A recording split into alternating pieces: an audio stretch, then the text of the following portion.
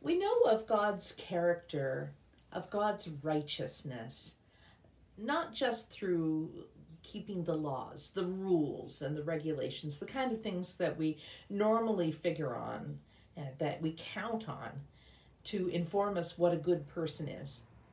We can tell a lot about God's character through the physical representation manifest in Jesus.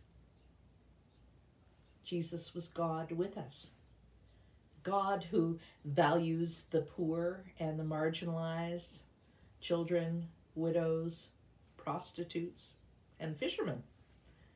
He valued them just as highly, and sometimes more so, than those in society who are esteemed for their good breeding, or their wealth, or their connections, or their success. While it's true that God has a tender spot for those who have been overlooked, or forgotten, or abused, God's democracy is absolute. In God's eyes, there is no one more equal or less deserving than others. This scripture points out the reason why. Everyone sins. Every single one of us. That some sin more and some sin less is not the point. It's like falling in the lake. You are just as wet if you fall in and climb out right away as you are if you happen to stay in and swim all day long. We all sin. We Presbyterians are usually made kind of uncomfortable by that thought. You've got to hand it to Catholics, even the non-practicing ones. They know about sin and the need for confession. They go into a little cubicle that pretends to offer a degree of anonymity, and they recite the bad things they've done to a clergy person on the other side of a screen. From the time a child is deemed old enough to know right from wrong, usually about age 7, Roman Catholics are expected to give some thought about how they have sinned since their last confession. Now, we Presbyterians have a weekly general prayer of confession in most of our worship services, and of course there's that line about forgiving others' debts and trespasses as we've been forgiven those very things. Whatever the heck that means nowadays. We like to think we are an Easter people. We don't spend much time lingering on Good Friday, and we sure don't spend a whole lot of time thinking about our sins. In fact, most of us would likely admit that we think we are, on the whole, pretty good people. Yeah, sure, you might lose your temper or swear or stuff like that, but we aren't like sinners. You know what I mean? And if by that we mean that most of us, I'm going out on a limb here anyway, aren't murderers or embezzlers, then I guess you're right. But the thing is that big or small, sin coats us all. There is no value in comparing sin according to God's way of looking at it. No one is better than anybody else, no matter what they've done or what they haven't done, no matter who they are or where they're from.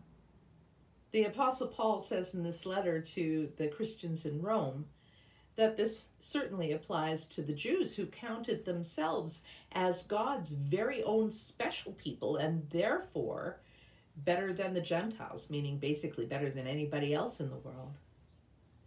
It would be like saying in our context that just because we're Christians doesn't mean that God sees our sin any different from that guy down the street who never goes to church and wears those disturbing t-shirts.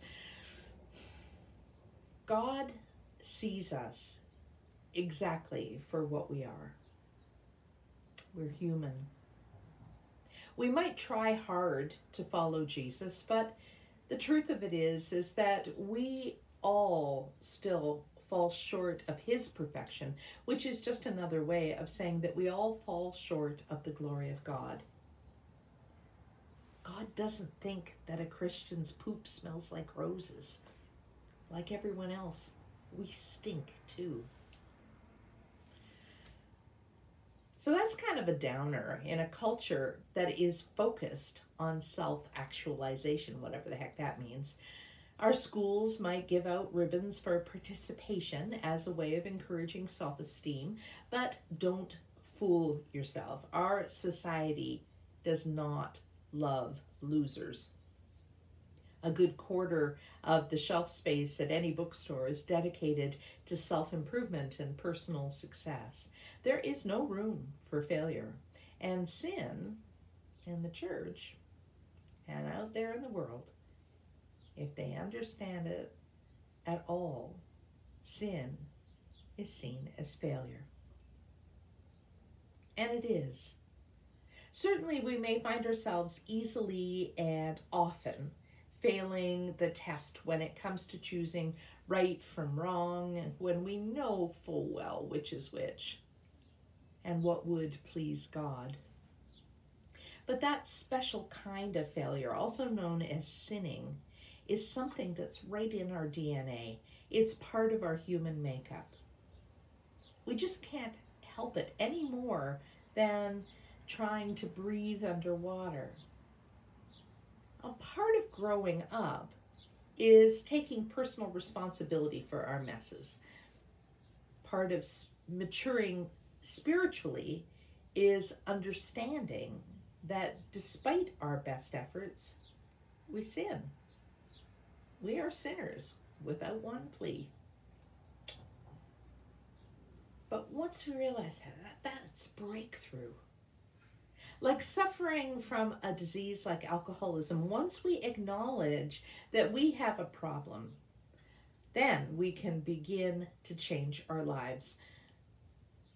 Alone, under our own power, by our own will, it's just not going to happen. We can't do it. The first step of AA is to acknowledge there is a greater power than yourself. It is a power that you can lean into, that you can lean on, and you can ask to carry you when you just can't carry on anymore. For Christians, that power greater than ourselves is Jesus. This passage in Romans reminds us that when we couldn't stop sinning on our own and our spiritual debt had just spiraled out of control, Jesus settled the bill for us. He paid it all, and then some. We were free and clear. But we wonder, why did Jesus have to do that? Couldn't God just forgive? Well, if we remember a lot of the stories in the Old Testament, God actually had forgiven lots and lots of times. But so long as it was up to the people to keep their part of the bargain and actually change their ways, things always broke down. So something had to be done. An ancient biblical understanding of justice was an eye for an eye. Jesus alludes to it in the Gospels, and he refers to it as easily as if it's just a completely natural saying. So we assume that everybody thought this. In first century society, it was common, but it was actually far older than that. It actually comes from an ancient Iranian set of laws from 1700 years before Jesus talked about it. It was called Hammurabi's Code. But even into our own sort of recent era, into the medieval times, we know that the punishment for stealing a loaf of bread, for instance, would most likely mean amputation of the hand that took the bread.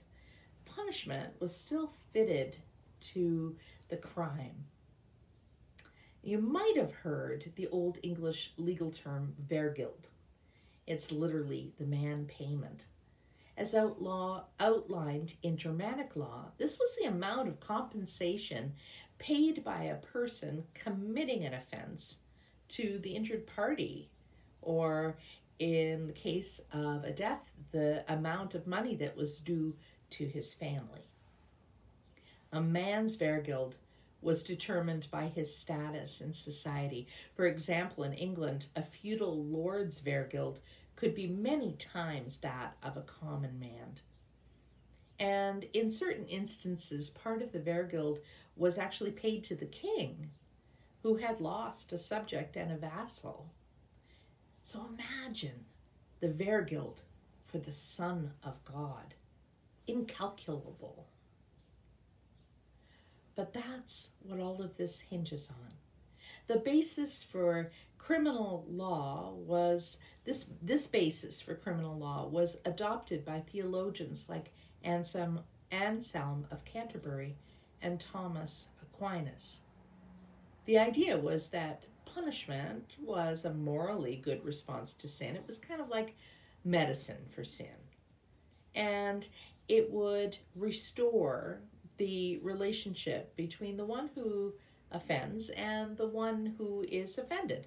Sometimes it restores a relationship between us, and sometimes it restores a relationship between us and God. The belief is that our sins break the relationship of love and trust and respect that should have been between us and God. We might say that if we had to pay up to get out of jail for our sins, we couldn't, because we were flat out broke.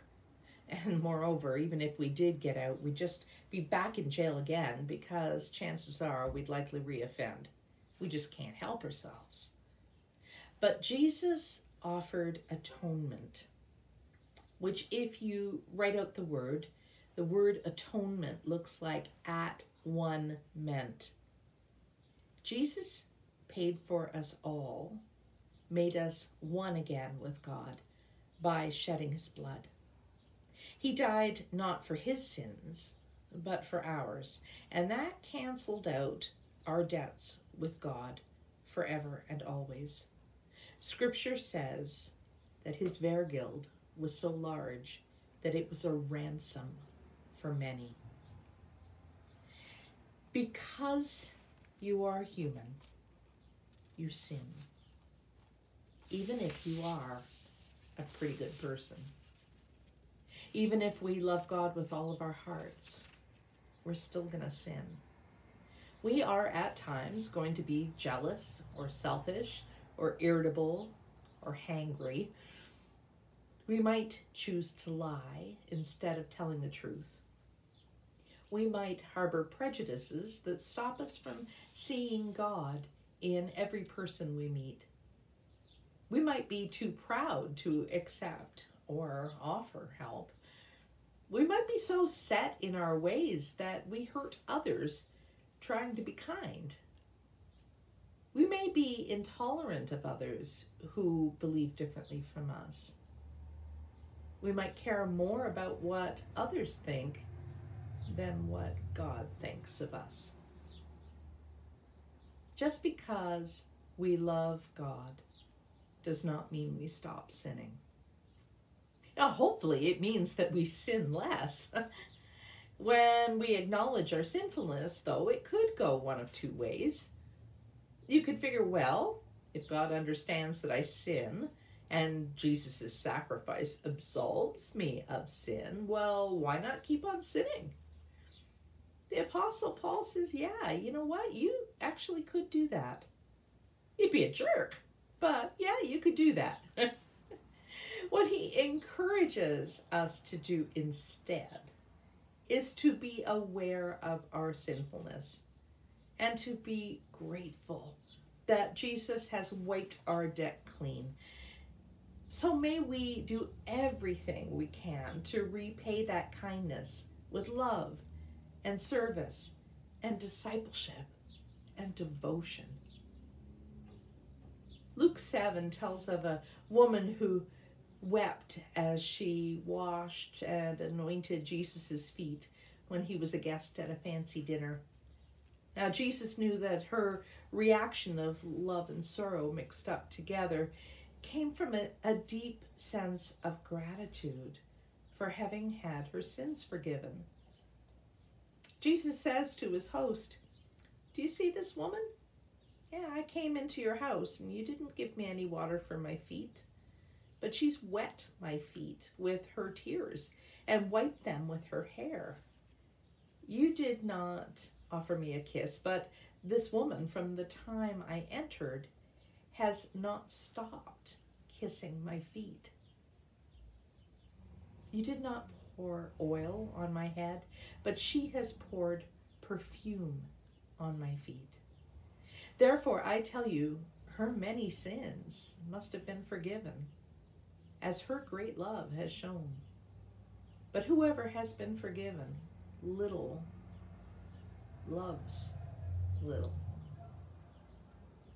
May our sense of gratitude for God's forgiveness of our many sins, large and small, be huge.